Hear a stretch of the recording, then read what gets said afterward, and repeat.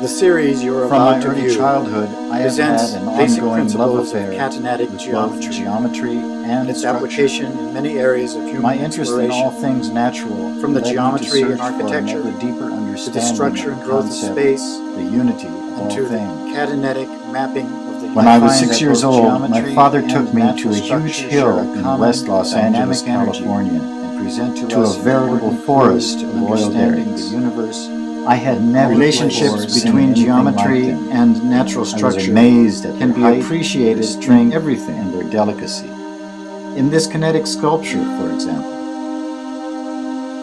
as well as in the naturally occurring phenomena.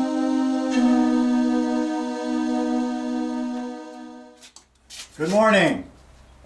Welcome to my laboratory. I'm Robert Williams. This video is the beginning of a series of discussions and adventures, really, into areas that you're probably unaccustomed to being in. We're going to be discussing and showing pictures and videos of catenatic geometry and natural structure. By natural structure, I mean the organization of biological cells in systems, organization of atoms and crystals, and the organization of large structures like galaxies in the cosmos. So what is catenatic geometry anyway?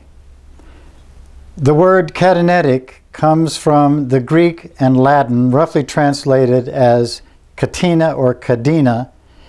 It means linkage or chain.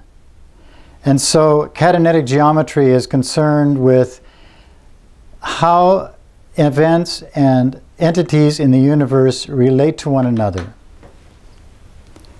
A fundamental tenet of catenatic geometry is this: between every two entities or events in the universe, there exists a common boundary that both connects and separates the entity's events.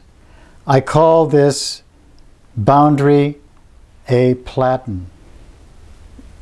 To make the concept of platen a little more clear, let's consider two ideal concepts from mathematics. The first is a circle, and the second is a sphere. Neither of them exist in nature, and when you look at them mathematically, you will see that a circle is in reality a polygon.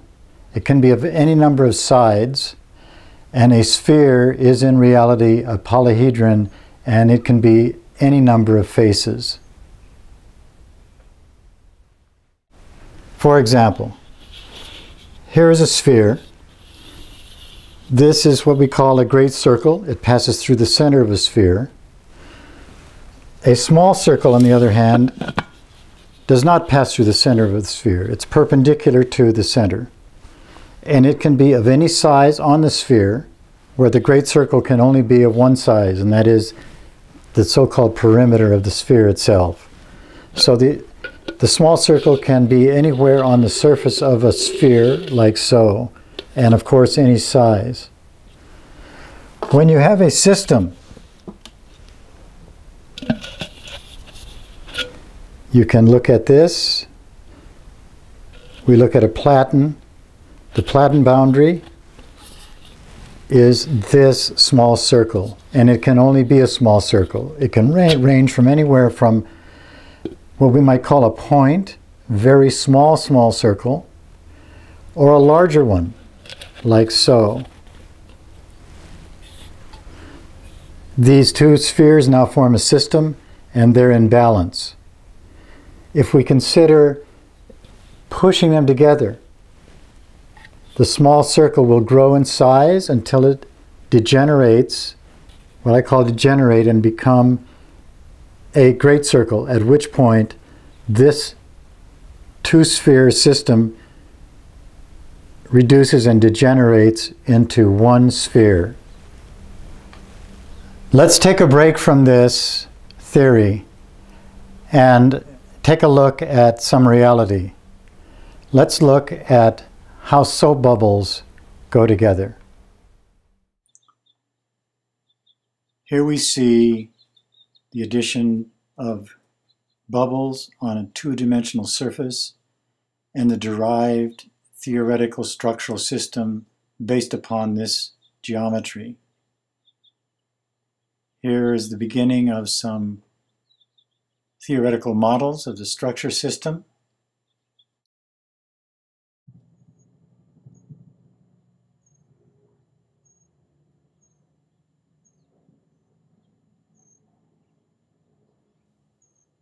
These models started small and became increasingly larger until we did this one with two integrated hemispheres.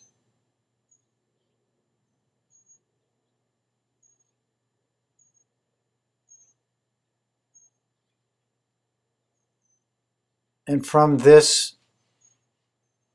two-dimensional array, we move into the third dimension.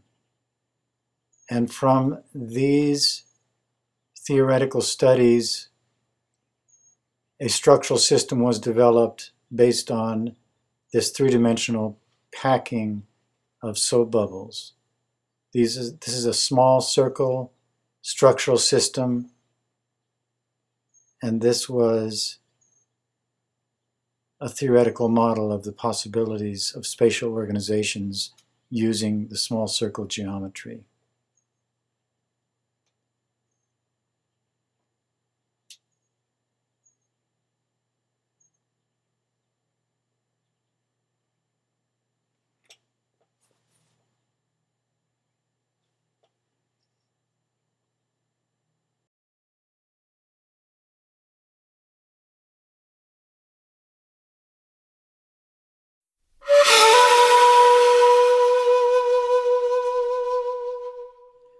We have an exceptionally beautiful day in the high Mojave Desert of Southern California.